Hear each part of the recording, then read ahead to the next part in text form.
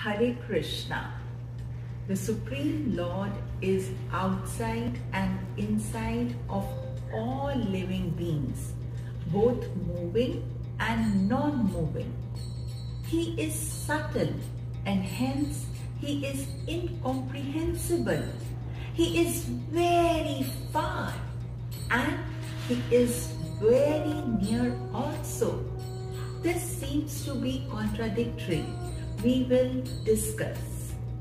Shree Krishna Uvacha Bahirantascha Bhutanam Acharam Charamevacha Sukshmatvatad Vigyeyam Durastham Chantike Chatata. God is not knowable by the senses, mind or intellect because they are made from material energy, and God is completely spiritual. He is divine. So how can we understand God? How can we know God?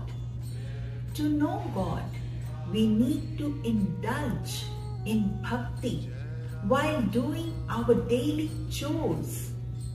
We have to surrender everything to the Supreme Lord.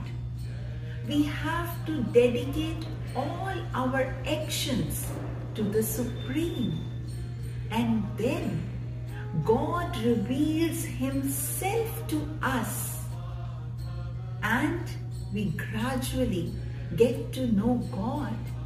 He bestows His divine grace upon us and we get to know Him.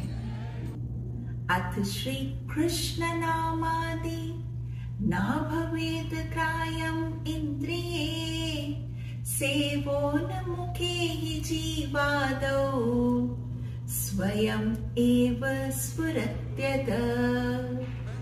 God reveals Himself to us. Hari Bol, Hare Krishna.